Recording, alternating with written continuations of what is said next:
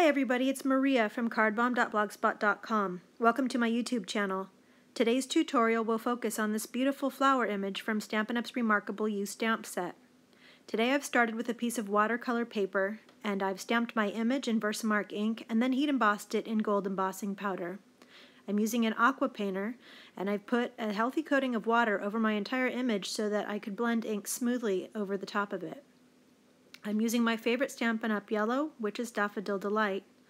I've got a piece of paper on the side so that I can keep my aqua painter dry and clean when I need it to be, and easily transition between colors. The second color that I'm using today is Melon Mambo. These two colors combine to make one of my favorite watercoloring color combos, as when they combine, they do make some interesting oranges and peach tones. Now I'm starting a little bit of work on the stem, and I'm using a lemon lime twist. I'm going in to add some darker shading with a little bit of Emerald Envy. These are two of my favorite greens to blend with as well. I'm using my heat tool to dry my image just a little bit, as now I want to go back in and get some layers of color. Whenever you're watercoloring, it's important to remember that if your image is already wet, or the ink from your last layer is still wet, your colors are just going to blend together. If you're trying to get a more layered look in your image, or you're trying to add layers of color on top of your first layers of ink, you always want your image to be dry. Now I'm going in and I'm adding a little bit more of that Daffodil Delight, and I'm getting some oranges and peaches. The way that these two colors blend is really incredible.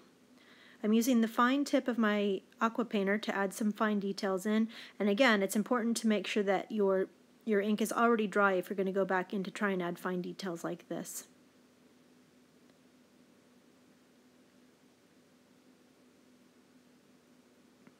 Just using a lot of water at this point so that I'm getting light variations in the color that I'm adding. I added my darker colors at the beginning, and now I'm just adding a little bit of shadowing to my petals.